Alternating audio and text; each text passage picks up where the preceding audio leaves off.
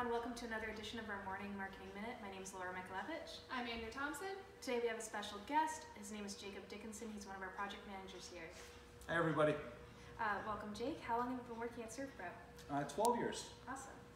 Within those 12 years, what's your most memorable moment working with SERVPRO? So many great moments over the years, but going down to New York to help with the Hurricane Sandy cleanup. I'll never forget helping all those good people. Thank you.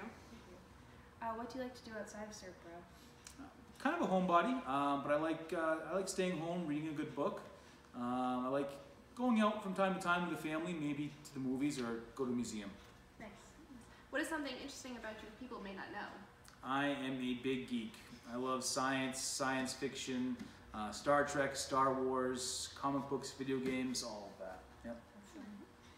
So say you're stranded on a deserted island, you can bring one movie, one music album, and one type of food. What do you bring? Groundhog Day for the movie. I love it. Miles Davis, Into the Cool for the album. And bibimbap. It's a Korean dish. It's a scalding hot stone pot filled with rice, vegetables, a fried egg, some chili sauce. It's delicious. So being a big geek, which is better, Star Wars or Star Trek? Star Trek every time. So thank you everyone for tuning in. Soon we'll be posting our results from the food drive that we've been running. Today we're going around, we're collecting all the boxes. So stay tuned for that. Thank you Jake for joining us. Thank you. Have a great week.